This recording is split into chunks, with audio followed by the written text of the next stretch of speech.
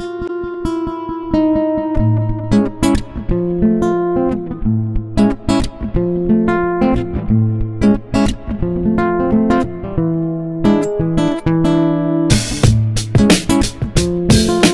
there, welcome again to another fun question and answer with Doc.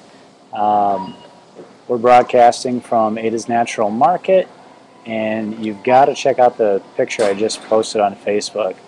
There was a big old empty box of Dunkin' Donuts with a crushed up Pepsi can on the inside.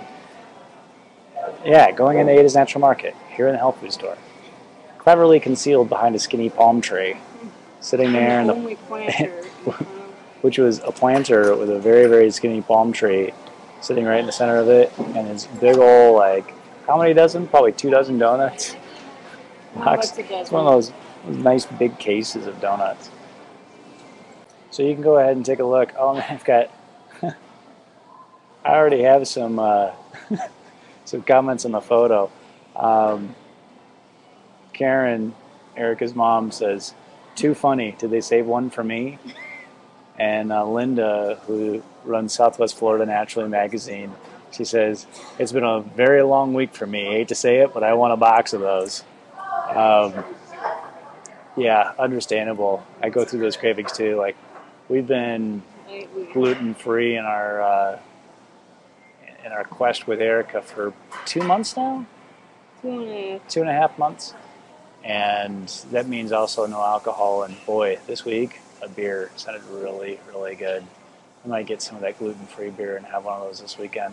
We're talking about going to get some Thai food. She was reading something really interesting about coconut milk today, that we have this group on Facebook called A Little Bit Crunchy, and that group has been a lot of fun to talk with. But I swear, you know, some group should be sponsored by some organization that constantly posts, or their answers keep on coming up on posts like that. We figured out that A Little Bit Crunchy should be sponsored by both breast milk and coconut oil, because that is and amber necklaces, because those are the 3 most common answers to maladies that moms post by the members of A Little Bit Crunchy. Put some breast milk or some coconut oil and then tie it up with an amber necklace. That seems to cover all of your bases. But what I didn't understand was why the coconut oil and the breast milk were kind of coming together for the same reasons. And Erica was looking up a book that we got from Nonino Rafferty, she was our acupuncturist, and apparently there's the same fatty acid chain. Well, she tells me it's not in the book, but she was looking at it further, and it's one of the same antimicrobial agents that's in coconut milk is also found in breast milk. And so it's in all mammalian milk. So apparently you could milk your cat and put that on your kid's diaper rash too. So yeah, but who milks cats? Yeah, who milks a cat? Oh, sorry, Erica wants me to verify that there are people sitting next to us.